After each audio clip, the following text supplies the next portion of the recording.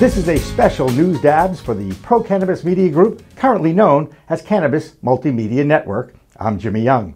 Over the next few weeks, we'll be moving forward, expanding our content with new talent and developing our brand as Pro-Cannabis Media.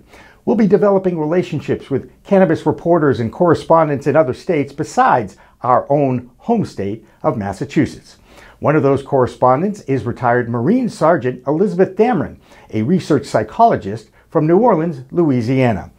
Now, Louisiana is one of those states that's trying to remove the archaic laws governing cannabis in that state. They already have a medical program, but as Liz explained so passionately, there are plenty of changes that still need to be addressed. Hello from the Big Easy. I'm Liz Damron for the Cannabis Multimedia Network. As a board member for the Sensible Marijuana Policy for Louisiana, I've spent many hours recently focused on legislation.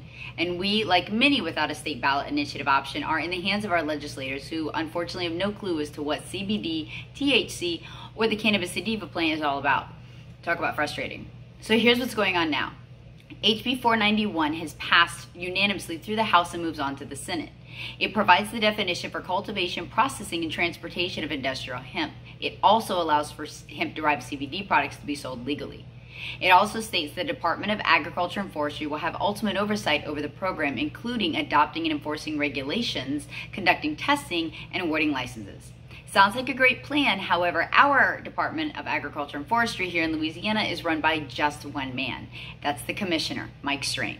So what about CBD? CBD will be able to be sold as long as it's derived from the hemp grown under an approved state plan, meets all labeling standards, and is registered under the Department of Health.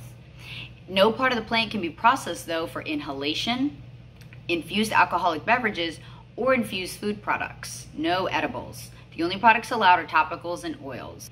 The silver lining? Proposed law will exempt industrial hemp from the Uniform Controlled Dangerous Substances Law. However, the barely fledgling market has some early identified barriers to entry. Those with felony charges within 10 years or drug-related misdemeanors within 2 years do not qualify. That is a far cry from the social equity program created by the Massachusetts CCC, but still forward progress from the state who locked a man up for 13 years for the equivalent of one pre-roll. It truly is a whole new world of weed out there.